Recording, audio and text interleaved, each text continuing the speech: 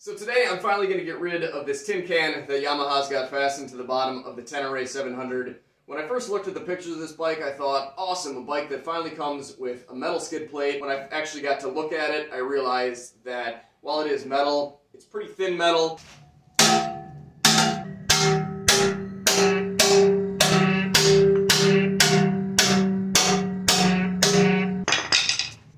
That's actually kind of fun.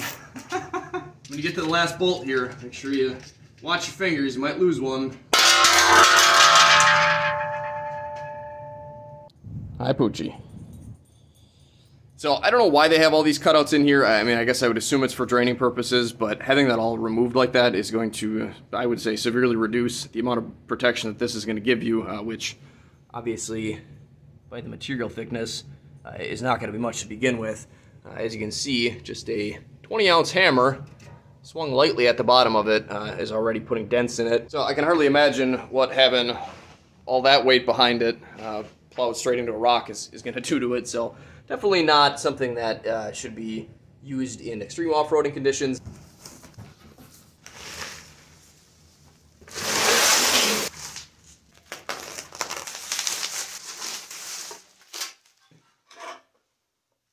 So I think the difference between these two is pretty self-explanatory. However, I think a close-up is in order here.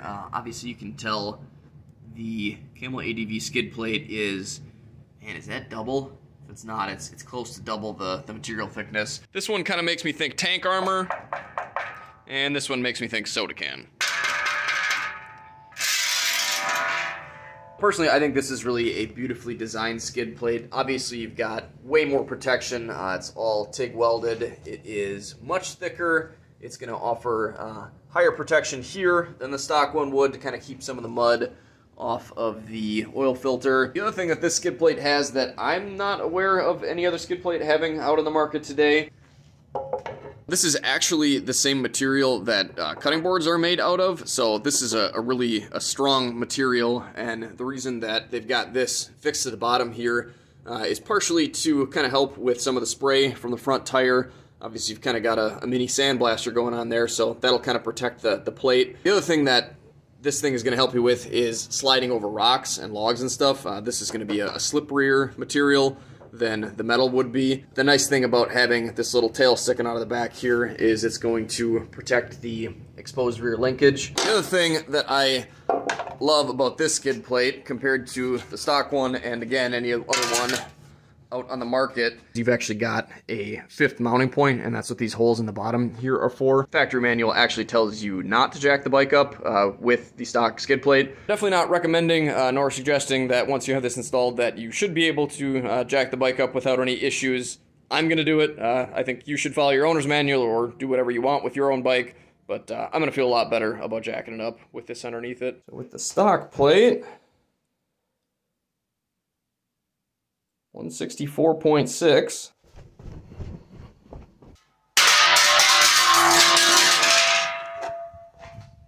Can't forget about the hardware. Stick that in my pocket. So then with the Camel ADV one, we are at 170.6 even.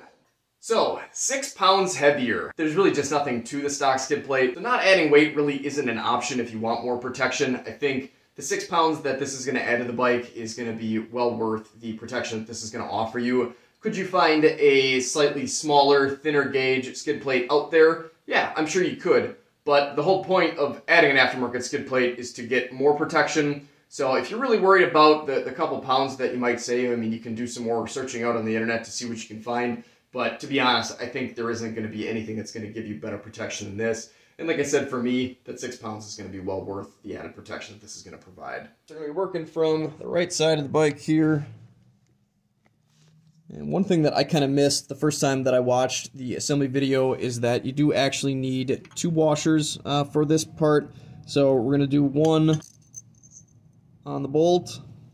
This piece is going to get installed with the kind of toe of the boot, if you will, facing forward.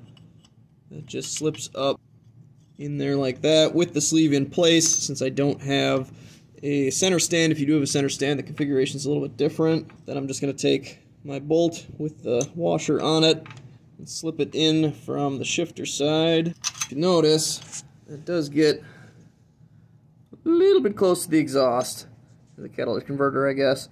But with that washer in there, it's spaced out a little bit better. At first it was really close, and that's why I kind of had to go back and look to see where the washers went. So the washer for mine, one of them was on this part, the other one was in the little hardware bag. So you will want one on both sides. And then after that's in place, get your nylock nut.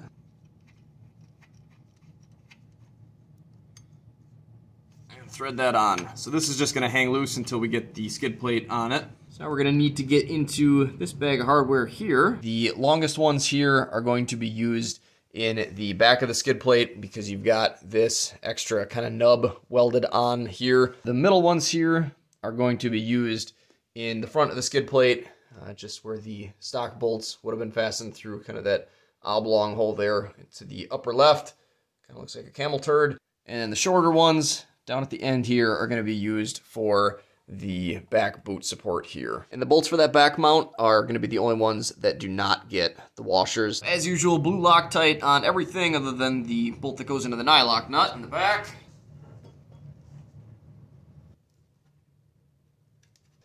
Make sure you don't do that.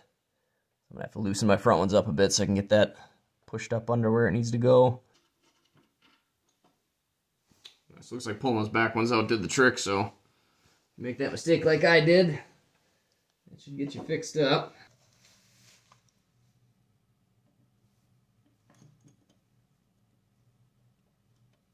My socket doesn't want to fit in there, but luckily this is actually a Torx head on the inside, so I'm going to grab one of those.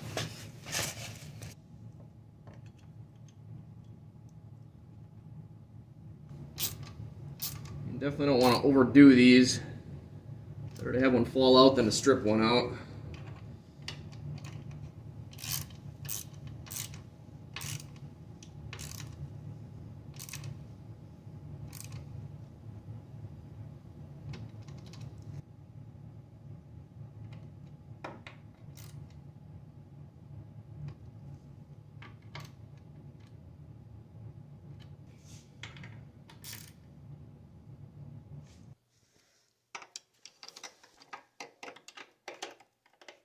I wouldn't swear that this is right, but I've got a 17 on that side.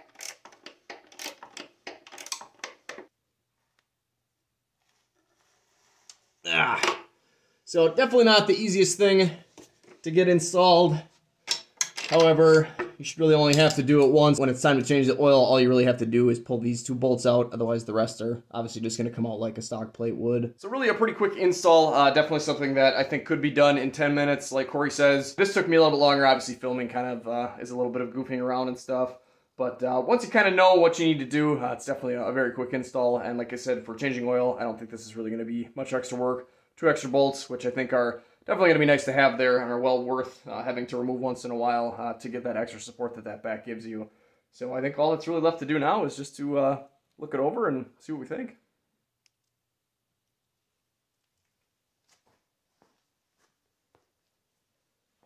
So what do you guys think? Pretty sweet.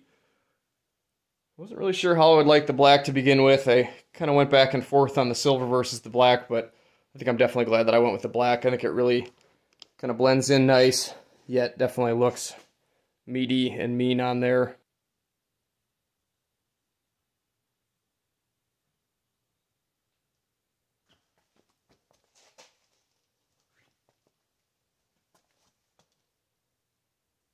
So if you're wondering why I'm missing my exhaust pipe here, maybe you got a bit of a glance at that, but I am working on my own spark arrestor for this. I think I've got a pretty inexpensive option for you guys. The first pass at it didn't go so well. I don't know how good of a look you got at that, hopefully not too good. I've got a better idea, and I've got another part on the way that I'm going to be doing a video on sometime soon. If you want to see more videos like this, if you want to see more from me, hit the subscribe button. I put a video out at least once a week. If you can't get out and enjoy this beautiful world today, then check out one of these videos over here. Thanks for watching, guys. Take care, stay safe, and stay swanky.